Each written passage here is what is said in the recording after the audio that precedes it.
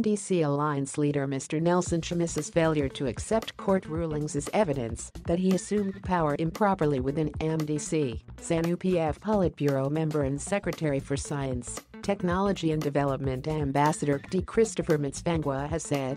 Addressing the Mashonaland West Provincial Coordinating Committee meeting in Chinhoy on Sunday, Ambassador Mutsvangwa said Mr. Chamisa had failed to accept all court rulings and democratic procedures within his own party.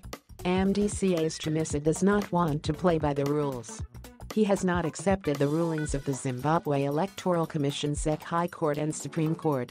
He even rose to the presidency within his own party through a coup, he said. However, the legitimate leaders in his party have since gathered the courage to challenge him and take charge of the party. The move by the MDCT leadership in challenging Chamisa and following the court shows how democratic the nation is. We, however, implore the party to follow its constitutional and democratic paths. D. Mutsvangwa challenged the opposition party to be patriotic and serve the interests of the country.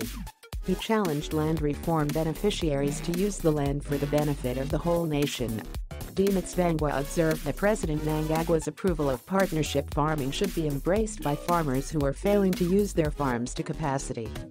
While Mashonaland West is the major maize-growing province, average yields have dipped to levels well below the expected 9 to 12 tons a hectare. D. Mutsvangwa challenged the province to consider coming up with incentives to lure investors.